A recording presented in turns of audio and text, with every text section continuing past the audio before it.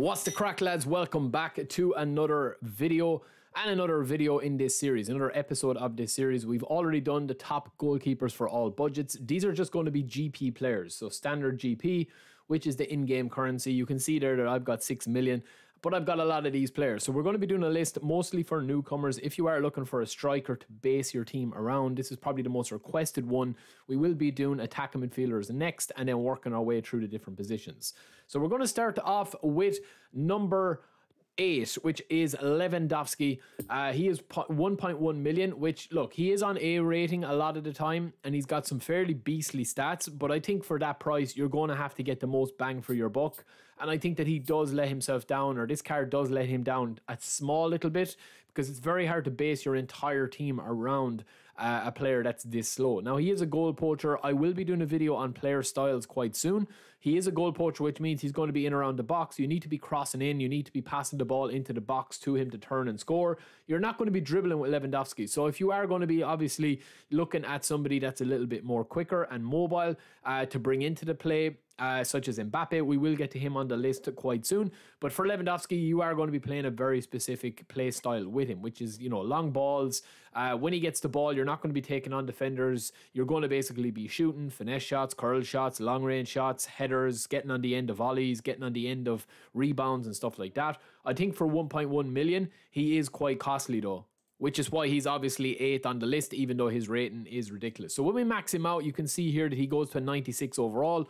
We're on eFootball DB. There are different versions of him, like Player of the Week and stuff, as you see here, that are absolutely beastly as well. But I think that this version of him trained up is quite decent. 96 overall, 92 offensive awareness. His speed is only 75, acceleration 72. That's not great, but finish in 92 and header 87, as well as jump and physical contact in the 80s. So not bad at all, and kicks us off with a very decent player in this list, and he is the most expensive. So I think in this list, it does work against him slightly. All right, next up, we have got Darwin Núñez. He's not been lighting it up in the Premier League so far with goal scoring, but I do think that this guy does have bags potential.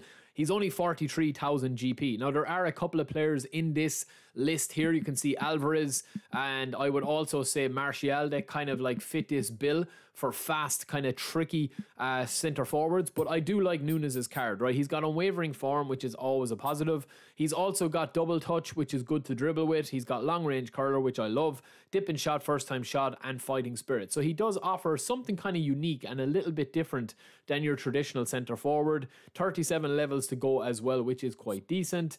Now, if you are going training him up, he does go to an 89 overall based on this training guide. 82 offensive awareness is pretty poor for, you know, linking in. He is obviously a goal poacher, so he's going to be in around that fox in the box area as well, just on the 6-yard box and just hunting for goals all the time. Now, we've given him 13 stat upgrades into dexterity, 10 into shooting, 9 into lower body, and then the rest into dribbling and aerial strength. Don't forget as well, with the team play style, with all these standard players, they're not set at 90, they're set at their default team play style proficiency, so you will need to train that up as well. But yeah, very decent card, obviously let down by his finishing and his offensive awareness, but for the price, I think you get a lot of bang for your buck for 43,000 GP. So he is 7th on the list.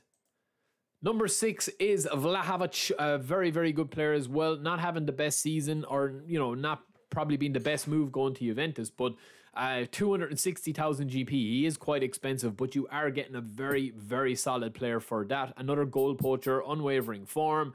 Heading, knuckle shot, dipping shot. So this guy, lads, to me, right, genuinely reminds me of Cristiano Ronaldo. His stats align very, very similar to Ronaldo, and he is the best of both worlds. You've got a little bit of pace with him, obviously.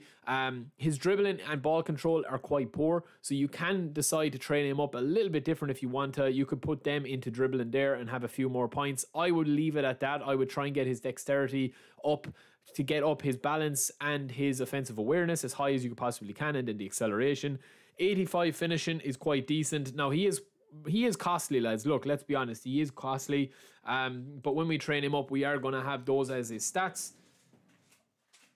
My notepad just fell.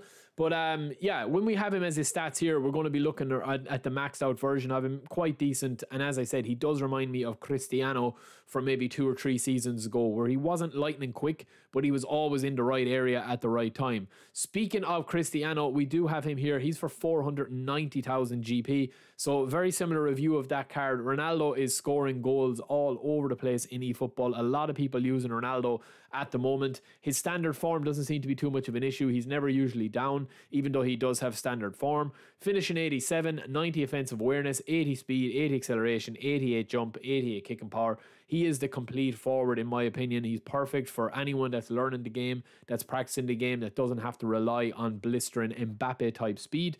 And it just makes you kind of focus on what he's good at, which is, you know, playing him similarly to how you would play Lewandowski, you know, shooting on sight and bringing others into the game without having to rely on blister and pace. And of course, he's got bags of player skills as well. So, you know, he's double the price of Vlahovic, but he's half the price of Lewandowski. So make of that what you will in terms of if you have 500,000 GP to spend, but he's definitely worth having in your squad regardless. I mean, it's Ronaldo, man. It's Ronaldo. You have to have him in your squad if you've got the money. All right, lads, up next, we've got David. Now, this guy is a very, very interesting choice, right? And I'm going to show you why. He is always usually on good rating, right? Because he plays in the French league with Lille. He has unwavering form as well. So you're going to have a player that's usually up more often than not. Excellent player skills, everything that you could possibly want apart from curled shots. That's the one thing that lets him down. But he has a very unique player skill for a centre forward, which is first time shot and one touch pass. So to have those, you've got a lot of options, whether you want to turn and shoot on sight or you want to bring others into the game without having massively good passing stats, right? So when we actually do max him out, he goes to a 90 overall. We do train up a long ball counter to 3 to give us a 96 team playstyle proficiency. Look at those stats, man. 82 finishing, 85 offensive awareness, 85 balance, 87 speed, and 92 acceleration. I think he is a fantastic player. And for the price you're getting him as well, man. 64,000 is nothing. Like, it is literally nothing. And that is why he is 4th on the list. Give him a go if you're struggling to find somebody to really like build a squad around. This guy won't let you down. Now, lads, we are moving on to the 3rd best player centre forward for GP. We're leaving out Harry Kane. We're leaving out Benz. We're leaving out a couple of other players that I know are good. Immobile. Who else do we have? Moreno. We've got Jesus. We've got Jota. We've got a couple of other guys there that are probably a bit cheaper. But Haaland is number 3 on the list. He is on D rating this week. He didn't have a great week last week, but the fact that he's super sub alone makes it worthwhile. He's got unwavering form as well. So he is definitely going to be one of the best in the business. Now, when eFootball 22 launched, he was probably the top striker to have because of his just absolute dominant finishing and his offensive awareness. I do think that his balance lets him down, as you see there. He's only got 52 balance. And even when we max him out, like, we are getting 90 finishing, offensive awareness, speed, kicking power, and physical contact, but we are getting that 64 balance. So you do need to try and play him in a very specific way. You're not going to be playing him like Mbappe or Romario or Remanegui or Michael Owen or any of those guys that are actually going to take on opponents. This is literally shoot on sight at its ultimate. So I do think he's worth it, but he is only 3rd on the list because of those couple of reasons, and the balance is a big killer as well for him, in my personal opinion. And now we have our second player that is their number 2 on the list. It is Inter Milan's Lautaro Martinez, the Argentinian World Cup winner. This guy is the real deal, man. He is a beast of a player, unwavering form. He's got everything that you could possibly want apart from a long range curl. And he doesn't have first time shot either. One touch pass either. He does have first time shot. But when we train him up, that's when you really see him come into his own. And he genuinely is a really cheap version of Mbappe, and the closest you're going to get to Romario for a standard GP card, right? 90 offensive awareness, 84 speed and finishing, 90 balance and 88 acceleration. Perfect stats for a perfect centre forward, and he is usually on A form or B form as well, because he does be playing well for Inter Milan. And then last but not least, we have the $1 million man, Kylian Mbappe. So Mbappe is probably the main man on everyone's list. He is on D form this week, but look at those stats, man. 90 offensive awareness. We've maxed him out with 10 dexterity and 9 shooting.